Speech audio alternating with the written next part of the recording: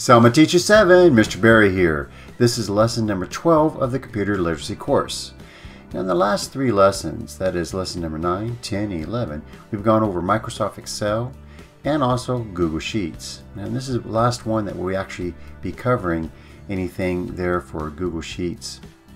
We're going to be creating a project that is project number 18, and then we'll be going into Google Forms. And after do Google Forms, we'll then go in and talk a little bit about what's a Chromebox, and then we'll have the examination there for lesson number 12. So let's get right into the practice lesson. Review of Google Sheets and Google Forms. We have been learning the features and tools of Microsoft Excel and Google Sheets in lessons 9, 10, and 11. We have learned how to create spreadsheets with labels, tables, charts, formulas, word art, and merge cells, all within Google Sheets and Microsoft Excel. Today we will create one more spreadsheet and then go on to learn about Google Forms. We will also go over a few mini lessons in class. So what we're going to do for the practice lesson here is we're going to start our Chrome browser or open up our Chromebook and log into our Google account. Number 2, click on the apps icon found on the bookmarks bar, or on the Google Apps icon found on a new tab as seen here. Number 3, the app screen will load showing the apps that are installed on your account. Number 4, click on the Google Drive icon that appears like this. Number 5, the Google Drive will load as seen here. Number 6, locate the projects folder and double click it to open it. Number 7, once it opens, you will see the projects that you have created in the past, as seen here. Number 8, click on the New button. Number 9, a menu will pop down. Number 10, click on the green Google Sheets icon as seen here. Number 11, if you're asked to create this document in a shared folder, then click on Create and Share. Number 12, the Google Sheets app will load. We're going to make a spreadsheet that compares different EVs and their ranges. 13, give this spreadsheet the title Project 18 Electric Cars and Their Ranges by typing in the new title and hitting the Enter key once. So your title will be this here, Project 18 Electric Cars and Their Ranges. You just click in there and key that in. 14. After naming the spreadsheet, the blank sheet will be visible as seen here with the title at the top. Number 15, take your mouse and highlight row number 1 from column A to column E. 16, now click on the merge command to merge these cells into one long cell. 17, click on the center command to center the text within this cell. That's done by clicking on this icon and then clicking on the center align icon as seen here. 18. The spreadsheet should now look like this row here.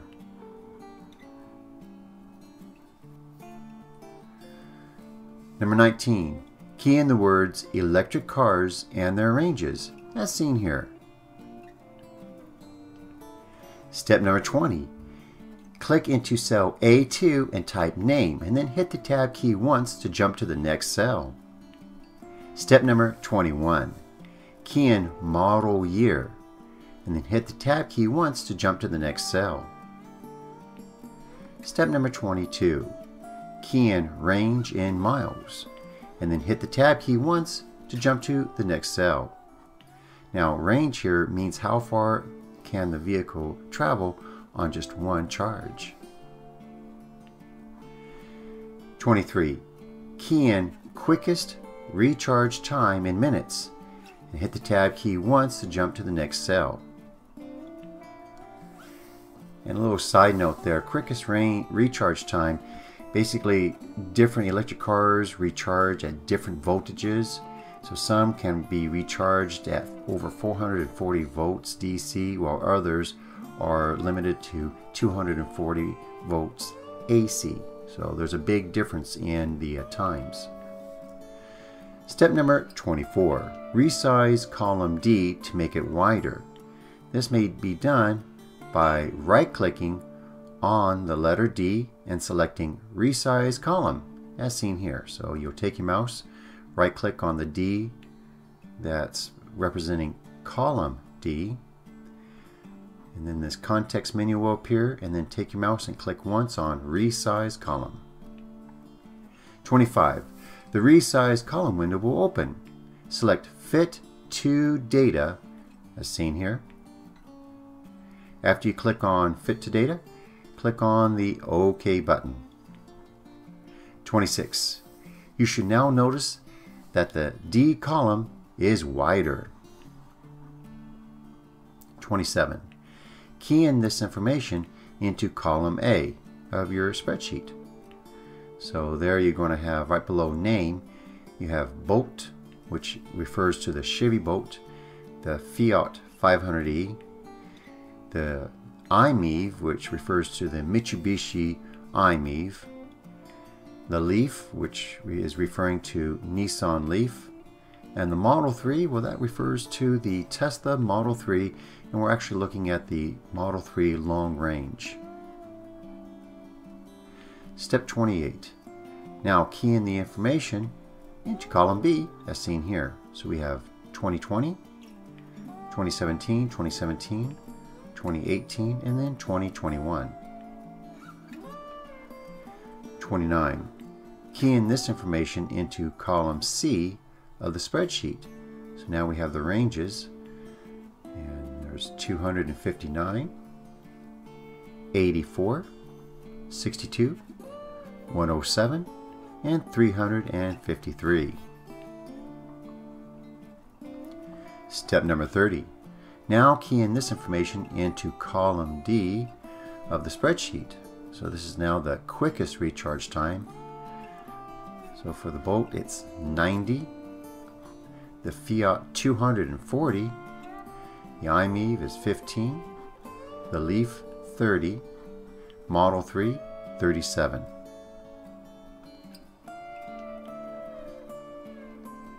Step 31. After entering in the information, the spreadsheet should look just like this. So notice you have the name of the car, the model year of the car, range, and your quickest recharge times. 32. Highlight from A3 to D7 as seen here. And that's done by clicking within the cell A3, holding the mouse clicker down, and then dragging all the way across and down to D7 that has the number 37 in it. Now we're going to learn how to sort our data. So step number 33, click on Data from the top menu. Step 34, now click on Sort Range. A new window should open in front of your work, as seen here. 35. Under the Sort By heading, select column C as seen here. 36. Click on the Sort button after selecting the C column. 37. The data should now be resorted as shown here. So notice now you have the iMeave is the first one, and then the Fiat, and you have the Leaf, the Boat, and the Model 3. You have the years, 2017, 2017, 2018, 2020, and 2021, and then you have the range in miles, and that's what we sorted by. So the smallest one there is 62 miles, and the longest one is 353 miles.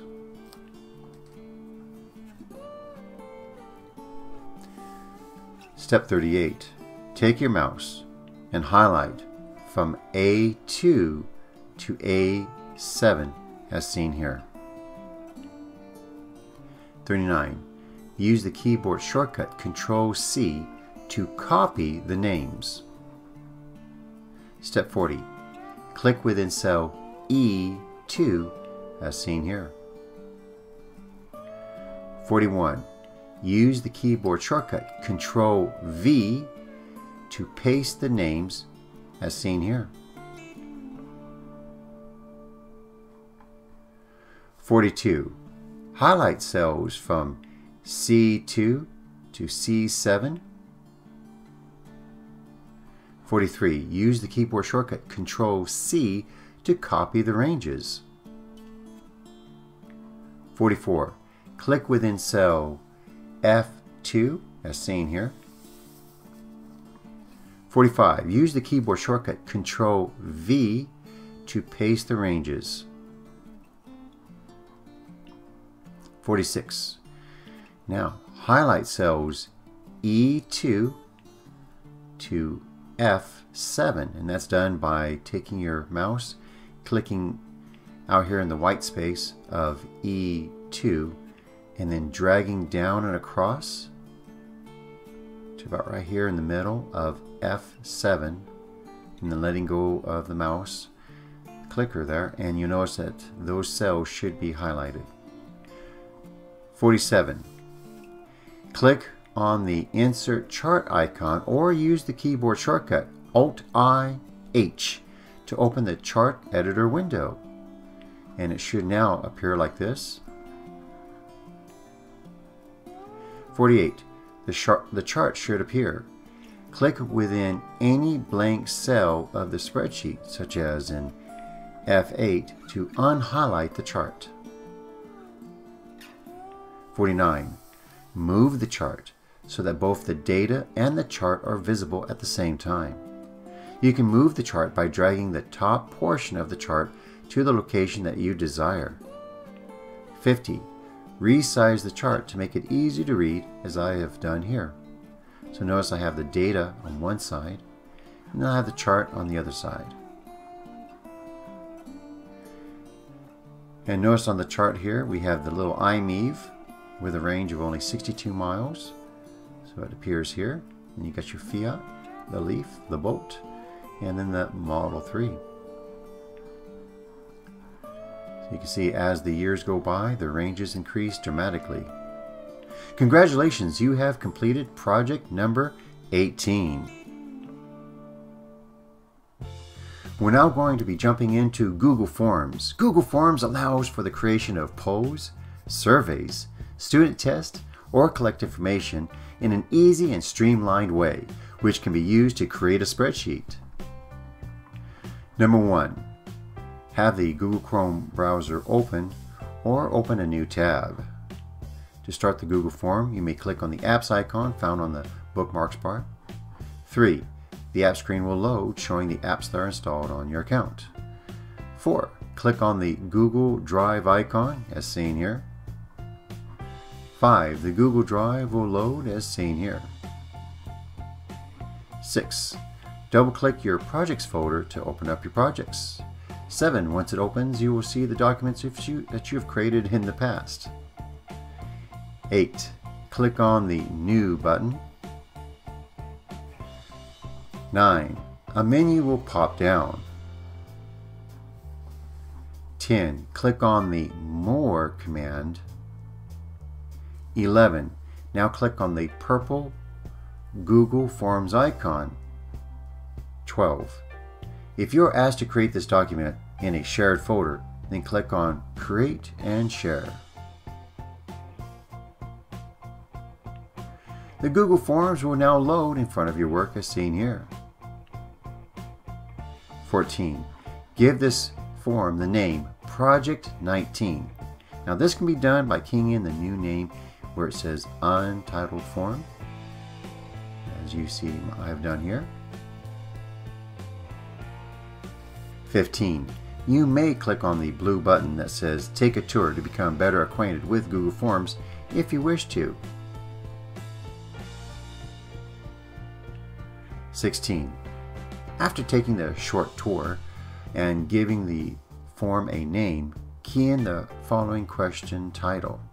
Can Google Sheets open a Microsoft Excel workbook. So key that there.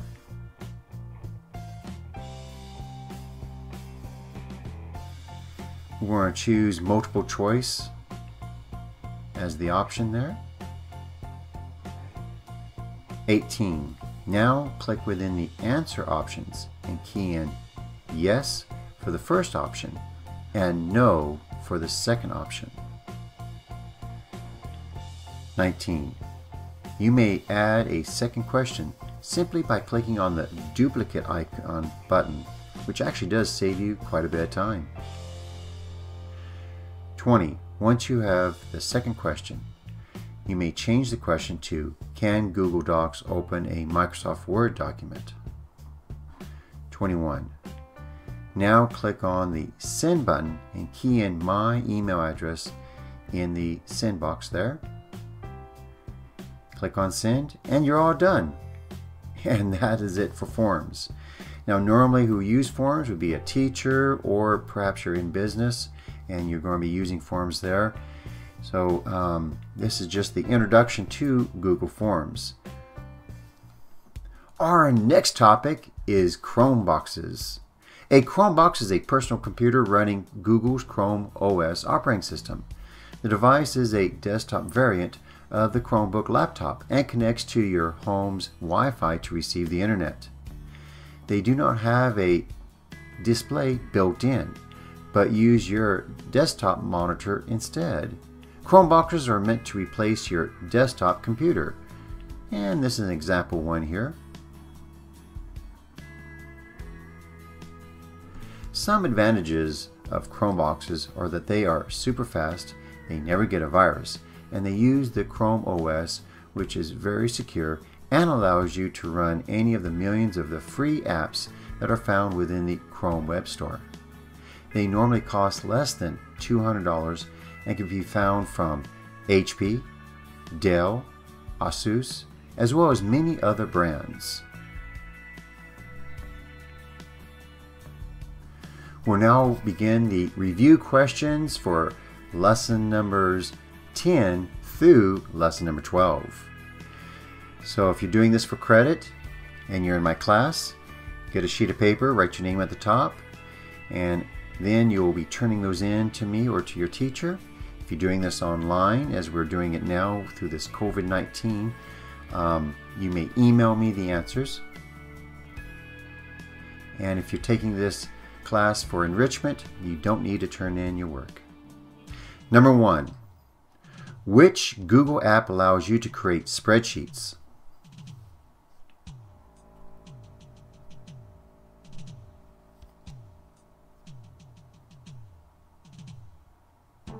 Question number 2.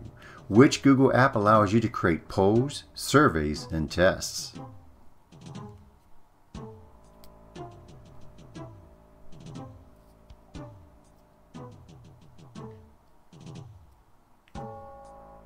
Question number 3. Spreadsheets are made up of small rectangles which hold data and labels.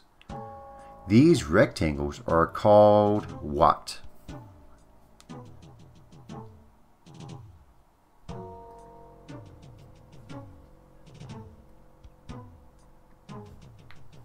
Question number 4. Please name this icon.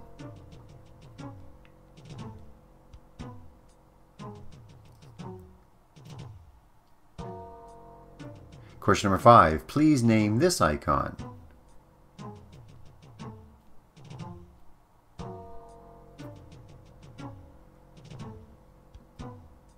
Question number 6. Please name this icon.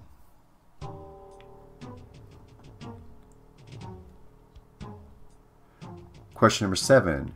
Please name this icon.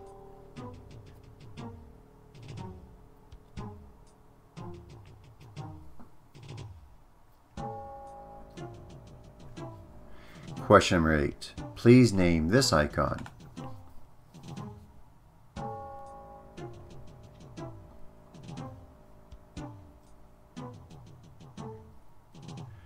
Question number 9. Please name this icon.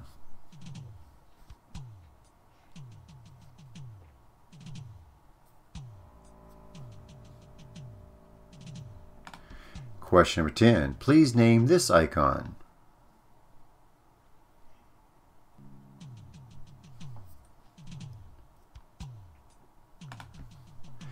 Question number 11. Please name this icon.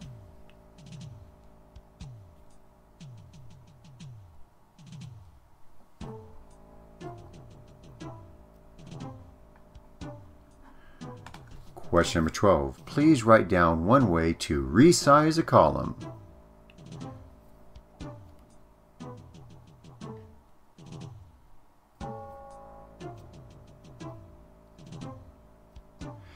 Question number 13. Please write down one way to resize a row.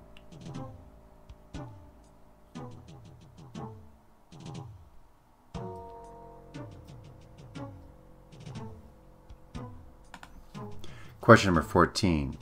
Laptops that run the Chrome operating system are called what?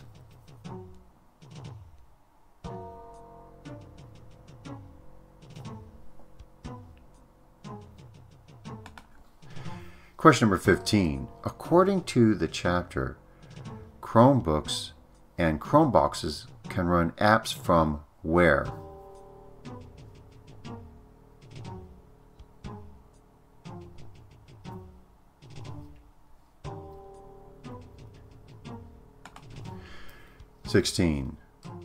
Chromebooks and Chromeboxes connect to what to receive the internet?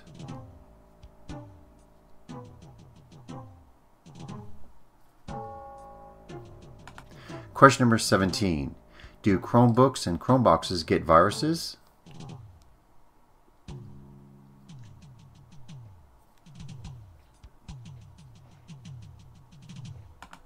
Question number 18. Please name this icon.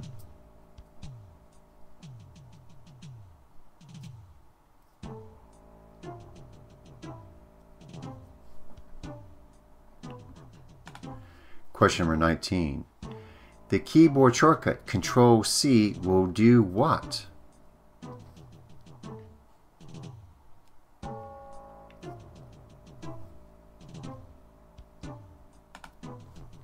Question number 20.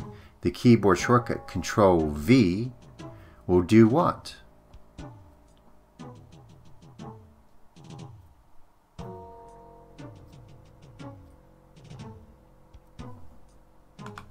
Question number 21. The keyboard shortcut Alt-IH will do what?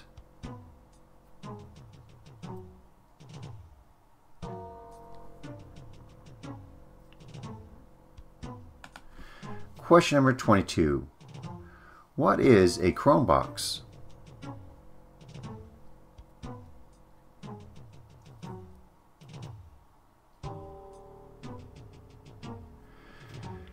Question number 23. Do Chromeboxes have Wi-Fi?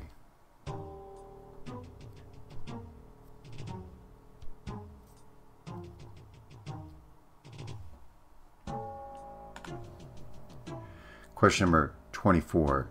Do Chromeboxes have a built-in display screen like Chromebooks?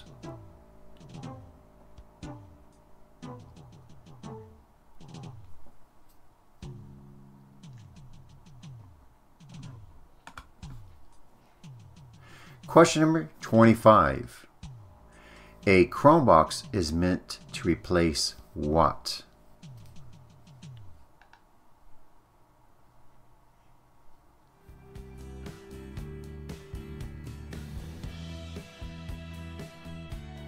Hey, we've completed lesson number 12. If you like these types of videos, please do click on thumbs up, comment down below because I love to read your comments, and subscribe to my channel if you haven't done so already.